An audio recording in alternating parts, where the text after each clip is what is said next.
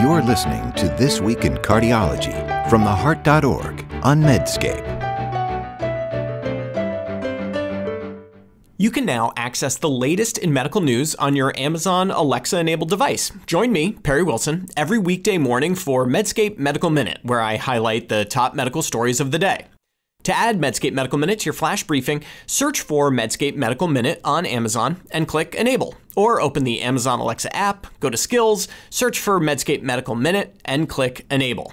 Then say, Alexa, what's the news? Or Alexa, what's my flash briefing? I hope you'll join us.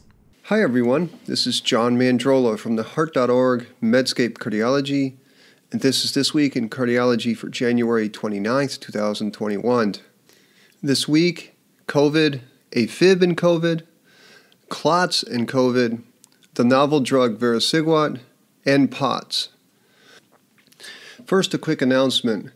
I've got a couple requests about show notes, and we're working on this. Right now, if you want to find the studies, read a partial transcript, find some show notes, you go to the heart.org Medscape Cardiology page, and there's a This Week in Cardiology link there, and it's all there. We're also working on getting the show notes on different podcast players as well. Okay, so first up is always COVID. Now, my review of the Johns Hopkins site this week reveals entirely good news. Cases in the U.S., especially in California, are in steep decline. Vaccines are being rolled out, albeit with difficulty. And a new one-shot J&J vaccine is potentially on the horizon soon. I'm really looking forward to getting back to normal. The first topic is AFib and COVID-19 in the hospital. The Northwell Group in New York has published a study in Heart Rhythm Journal looking at the effect of AFib in patients who were admitted with COVID-19. This was about 9,500 patients from 13 hospitals in their system who had COVID-19 over a 2-month period in the spring. The authors actually used natural language processing to identify and classify AFib cases, which is kind of an interesting technique. They found that AFib occurred in nearly 1,700, or about 1 in 5 COVID patients. These patients formed one study group. The control group were patients without AFib, and obviously these groups will differ in characteristics, so the authors used propensity matching to attempt to match the patients with AFib and those without AFib. Things they pair patients on in propensity matching are smoking history, age, BMI, etc. Now, the key finding of this study was that having AFib increased the risk of in-hospital death 54% versus 37%, and the rate ratio was about 1.5. Now, my comments is that this is observational, non-randomized, likely biased study, but I believe the results. Why? Well, the authors nicely explain in the paper that AFib serves as a risk factor for death and many other conditions that afflict patients sick enough to be in the hospital. Things like sepsis, MI, and heart failure. And this association between AFib and worse hospital mortality is probably both causal and non-causal. Namely, AFib surely serves as a marker for more advanced cardiac disease. So that's the correlative part. But AFib also complicates therapy, and that's the causal part. Indeed, any doctor sees patients who are sick in the ICU with AF. These patients are hanging on by a thread, and when AFib occurs, it drops the cardiac output, lowers blood pressure, decreases renal perfusion, and increases the already higher odds of thrombus. And the drugs for AFib come with risks and downsides, and then you cardiovert the patient, and the AFib just comes roaring back because, of course, they're full up with inflammation. I highlight this study in Heart Rhythm not because it surprises or not because it advances COVID-19 care, but because it highlights the all-important notion that except in rare cases, AFib occurs as a downstream effect of stuff that affects the atrium, that puts stress on the atria. In the case of pneumonias, AFib occurs because of the hypoxia and the inflammatory response and the illness. In the case of obesity or sleep apnea or hypertension, AFib occurs because of electrical and structural atrial disease. My friends, when you see AFib, always look upstream. Something is causing it to happen. And you treat that cause, AFib likely improves. Next topic is COVID and thrombosis. Now, Circulation recently published a cardiac pathology series from Italian and American authors of 40 patients who died from COVID-19. The author's goal was to determine the pathologic mechanisms of cardiac injury. They divided the hearts according to the presence or absence of myocardial necrosis, and then they strived to determine the underlying mechanisms of the cardiac injury. About 1/3, 14 of these 40 patients, had evidence of myocyte necrosis, and this was predominantly in the left ventricle. Cardiac thrombi were present in 11 of 14, 78% of these cases with necrosis. In about 2 of 14, or 14%, of these patients had epicardial coronary artery thrombi, while 9 of the 14, 64%, had microthrombi in myocardial capillaries, arterioles, and small muscular arteries. Journalist Deborah Beck has nice coverage in which she interviewed the senior author who emphasized not only what they saw, but what they didn't see. The majority of patients in this study with myocardial injury were these small areas of infarct and microthrombi in small vessels. What they didn't see was any evidence of myocarditis and or huge infarcts in, like, say, the LAD territory. The senior author said, what we're seeing here is not clinically detectable. There is no test that will tell you there are microthrombi and no imaging test that would show you these focal areas of necrosis, but that doesn't mean it's not there.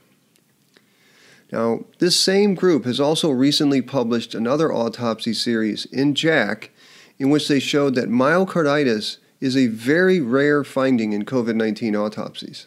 Let me repeat, myocarditis is rare in autopsies of COVID-19 hearts. And these are patients who are selected to have autopsy. In other words, they were super sick and died.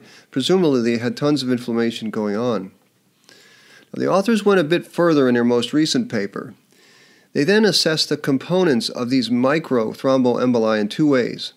One was to compare the components of the microemboli with both COVID-positive and COVID-negative patients who had had macroemboli within the myocardium. Now, this was due to epicardial obstructions. And another way they compared it was with clots aspirated during PCI for STEMI in non-COVID patients.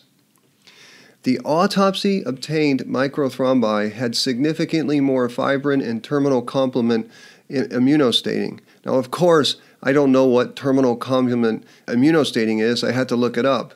Basically, the higher fibrin and more complement components suggest that these microemboli in COVID-19 is likely based in immune reactions.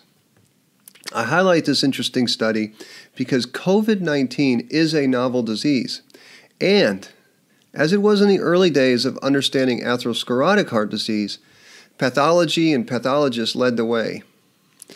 Yet, caution here is warranted. Everyone believes that COVID-19 is especially strong in its ability to cause thrombosis, and this study supports that. But I'm not so sure about the COVID thrombosis connection. First, we don't have very good controls. For instance, it is easy to believe the thrombosis rate is significantly higher in COVID-19, and we say this because clot rates in COVID are higher than in previous flu outbreaks or in past studies of patients with other serious medical diseases. But isn't it also true that in 2021, we're a lot better at detecting thrombosis, like VTE, for instance? What if next year we use the same intensity to look for thrombosis in patients with RSV or influenza? Also, we full well know that COVID-19 more often affects older, sicker people who already have a predilection to have altered hemostasis. So is it the virus or is it the host? Finally, pathology cannot at all determine the best therapy, say anticoagulation. We will soon learn the results of 3 RCTs looking at anticoagulation in patients with COVID-19. The press releases of these studies suggest very mixed results. Next topic is the novel heart failure drug Vericiguat. Last week, FDA approved this drug for the treatment of patients with heart failure with reduced ejection fraction. The hard-to-pronounce drug stimulates guanylate cyclase, which ultimately sensitizes cells to endogenous nitric oxide.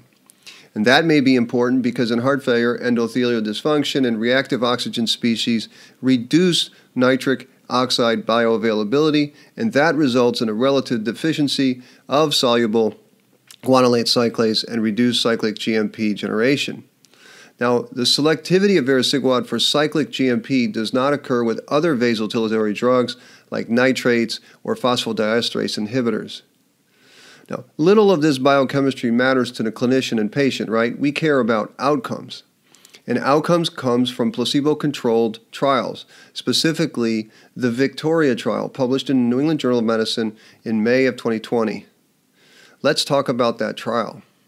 About 5,000 patients with heart failure with reduced ejection fraction, age 67, mostly male with a mean ejection fraction of 28%. As it usually is in heart failure trials, the primary endpoint was CV death or first hospital admission for heart failure. And the results were quite modest. Over just 11 months, not even a year, a primary endpoint occurred in 35% in the Vericiguat arm, 38% in the placebo arm. It's a hazard ratio of 0.90, a 10% relative risk reduction.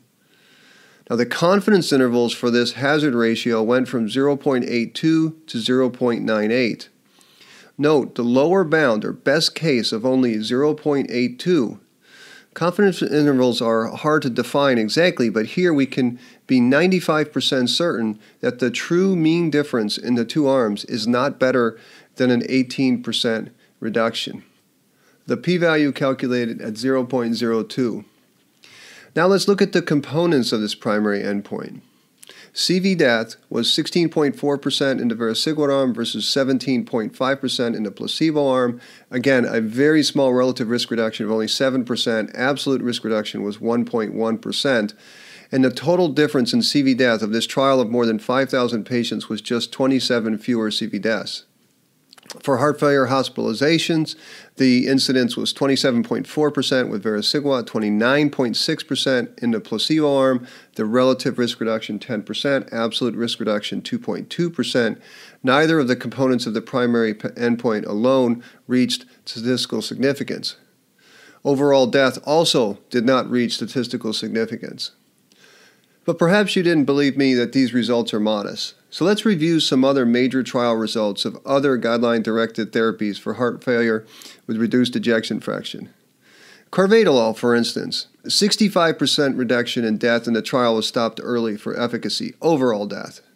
Sacubitril valsartan and Paradigm, 20% reduction in CV death or heart failure hospitalization. Again, the trial was stopped early for efficacy. There were significant reductions in CV death. Spironolactone, Rouse trial, 30% reduction in death, stopped early for efficacy. Dapagliflozin, Dapa heart failure trial, 26% reduction in CV death and heart failure hospitalizations, and this included a significant reduction in CV death. So, relative to beta blockers, RAS inhibitors, MRAs, SGLT2 inhibitors, Vericiguat has very modest effects. We can't use expensive drugs in common conditions unless they have more than just a little positive effect. New drugs must reach some threshold of benefit. By FDA approving the drug, the stimulus to do another trial to either confirm or refute this borderline findings is unlikely. Next topic is POTS. On a scale of complexity, if ablation of SVT is on one pole, so this is one pathway, one burn, and boom, cure, then postural orthostatic tachycardia syndrome is on the other.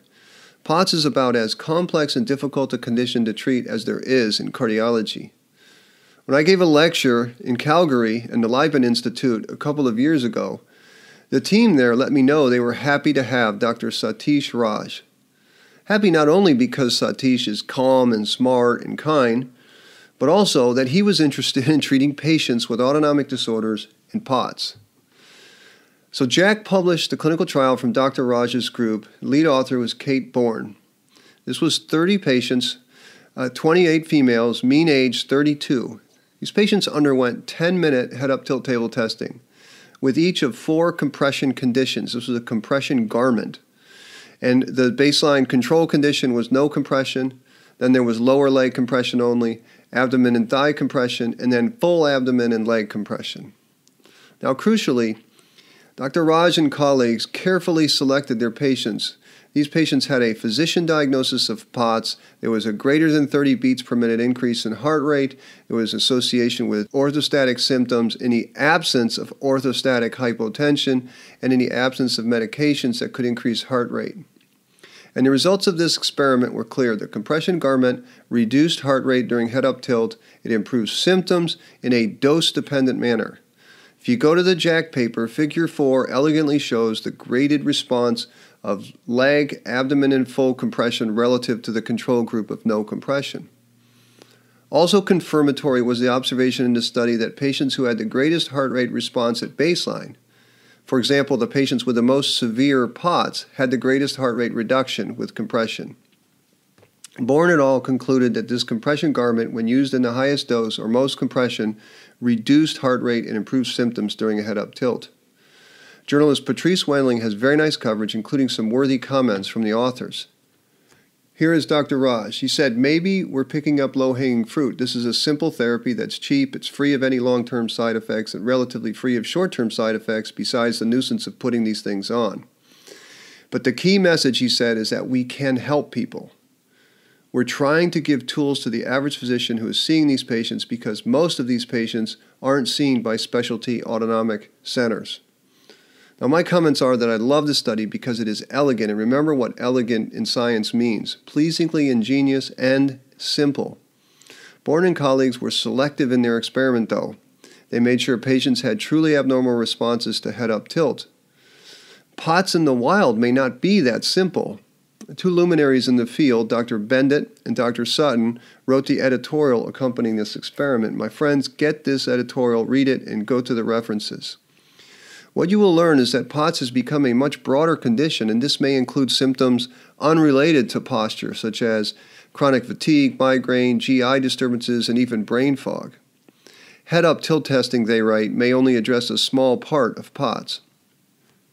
In their editorial, they link to two worthy papers. One, a review by Brian Olshansky and others, and the other, a position statement from the Canadian Cardiac Society, and this was authored by the same Dr. Satish Raj and others. In reading both these papers, I learned a lot about the overlap and complexities in diagnosing and treating this condition. And I cover this topic because most of us don't have the luxury of referring patients to a group like Dr. Raj's. We have to take care of these patients ourselves. One constant, helping patients with POTS, requires the skill to rule out secondary causes, empathy and patience to work with people with hard-to-treat conditions, and a strong advocacy for exercise training, focusing specifically on non-upright exercise, like rowing, for instance. The compression garment study may help as a bridge until patients can get better cardiorespiratory fitness. As Dr. Olshansky wrote in his review, quote, there is little evidence to indicate that currently available pharmacologic intervention is effective for reversing or shortening a course of primary idiopathic POTS or even improving outcomes aside from a placebo effect. So that's it for this week in cardiology. As always, I'm grateful that you listened. Thank you. And remember, if you like this podcast, please take the time to give us a rating, write us a review. It really helps others find us. Until next week, this is John Mandrola from the Heart.org Medscape Cardiology. You're listening to This Week in Cardiology from the Heart.org on Medscape.